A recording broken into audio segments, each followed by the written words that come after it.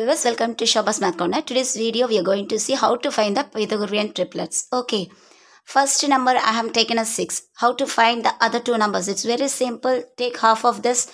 6 by 2 is equal to 3. Then make the square of this 3. 3 square, add 1 to this number. So what is 3 square plus 1? 3 into 3 is 9. 9 plus 1 is 10.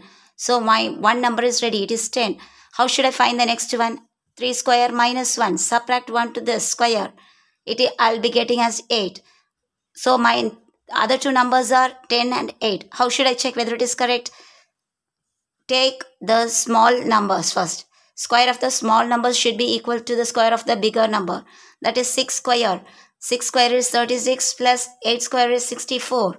When I'm adding these two, I'll be getting 10 square, that is 100. 64 plus 36 plus 64, it is 100. 100 is equal to 100.